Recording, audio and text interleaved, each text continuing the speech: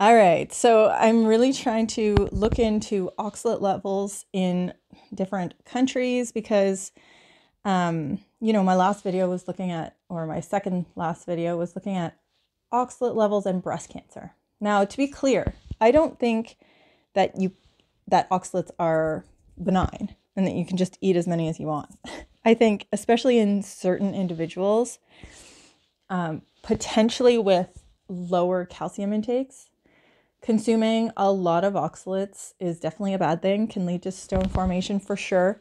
I'm just not totally convinced that oxalates are like the main driver behind breast cancer. So I'm trying to find studies that show comparison between countries.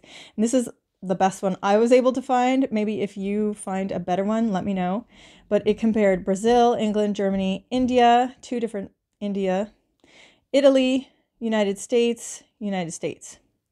And right here is the oxalate intake in milligrams per day. And the numbers are pretty, Brazil, pretty low, actually. Germany, pretty low. Now, India, the rural common diet here only had 78 milligrams. But then the rural rainy season, that had over 2,000 milligrams. That's quite high. That's kind of the numbers you could potentially be getting in on a vegan diet. Urban upper income, 600. That's still fairly high, I would say. And then these numbers, they vary, 116 to 309, 102 to 354 for the rest of India. Like I would say those are kind of common numbers.